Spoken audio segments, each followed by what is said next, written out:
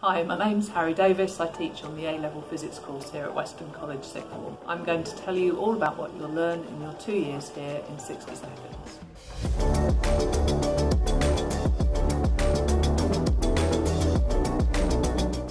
So in your first year of A-level physics, you'll learn about forces in motion, waves, current, electricity, and a lot of these ideas will start almost exactly where you left off at GCSE.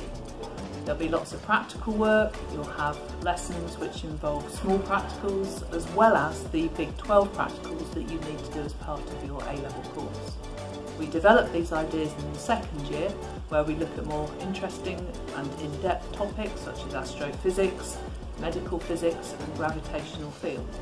The A-level physics can lead on to courses at university involving engineering, you might go into aeronautical engineering, you might go into physics or maths or even something like finance and economics. Often they use physics ideas as well.